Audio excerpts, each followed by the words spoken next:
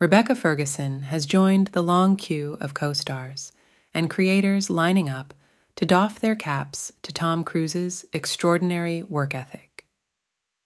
Ferguson has become a fixture of the Mission Impossible franchise since 2015, starring as Daredevil secret agent Isla Faust in Rogue Nation, Fallout and Dead Reckoning Part 1, with the follow-up due for release in 2025.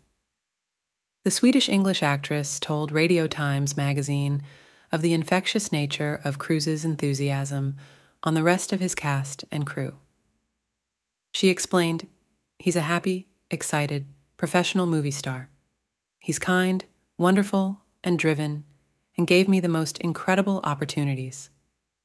She went on, "He expects the best of everyone.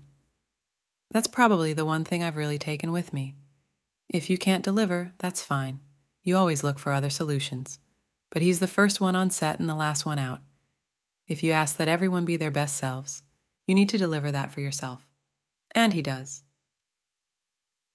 Ferguson is on very different duties this Christmas, narrating a brand new series, Wild Scandinavia, a three-parter from the BBC's Natural History Unit, filmed over 2.5 years, looking at flora, fauna, and wildlife, from Sweden's forests and Norway's frozen landscapes to Denmark's shores and Iceland's volcanoes.